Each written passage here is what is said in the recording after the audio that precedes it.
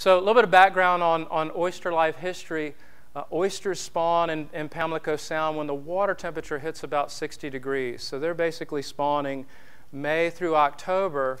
And we tend to see this initial sort of major spawning outburst in May of each year. And the spawning is synchronized. And this is because basically these are animals that are external fertilizers. So they're releasing egg and sperm en masse, and that egg and sperm is diluting pretty rapidly. So the eggs get fertilized, they start to develop into a little larval stage that now drifts in the plankton in the water column for about 3 weeks. And they're very weak swimmers. They can sort of migrate vertically, they catch currents that might be moving in different directions, but other than that, they're pretty much going where the tides and the winds are taking them.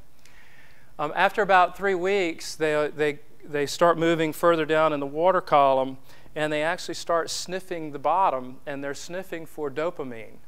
Dopamine is their molecular cue that causes them to settle and cement themselves to the bottom, and dopamine is found in the cement of oysters. And so it makes sense if you're a little oyster larvae, you would want to settle near other larvae, because if you don't, then your chances of reproducing successfully are pretty low because of this external spawning.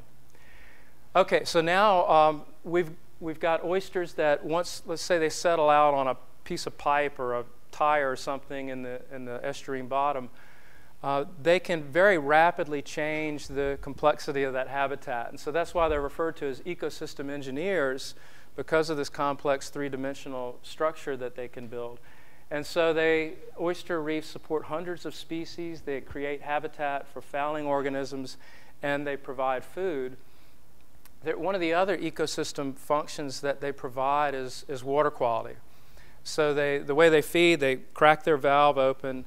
They're sucking in water and basically stripping out the algal particles in the water and then ejecting what's called pseudofeces. And so they're filter feeders. One service they can provide is that many of our estuaries are over-fertilized. So they're getting, there's too much algae in the water, and so oysters can actually filter a lot of that algae out. And that's important because by limiting plankton that would otherwise sink to the bottom, start to decompose, start to use up the dissolved oxygen, it can reduce anoxia, which is low oxygen, or no oxygen, or hypoxia, which is low oxygen. And I have Captain John Smith's picture there because of, for two reasons. One, when I was at William & Mary, they had a little reading room off the main library called the Matthew Fontaine Murray Reading Room. So he's a big marine explorer.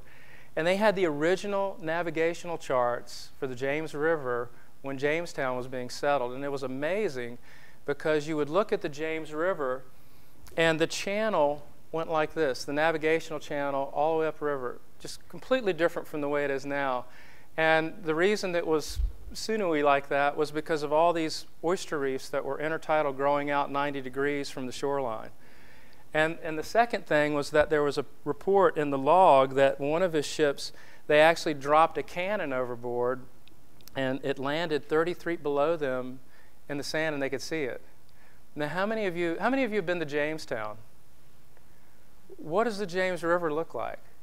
It's green and brown, and I mean you can't even see that far in front of your face if you're diving in it. So think about the change that has taken place in Chesapeake Bay in terms of water quality. So back then, oysters would filter the volume of Chesapeake Bay in 3 days. Now it takes over a year.